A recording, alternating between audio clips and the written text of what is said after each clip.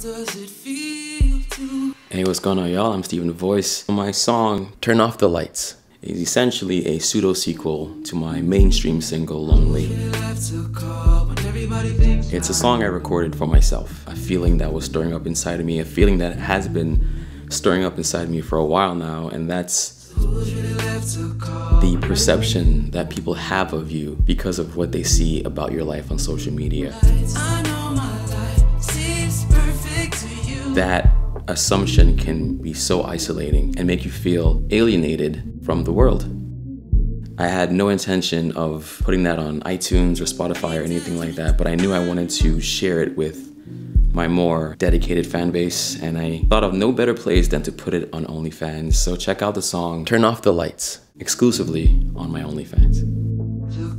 When everybody thinks I have it all. Hello, how does it feel to be at the top of the hill?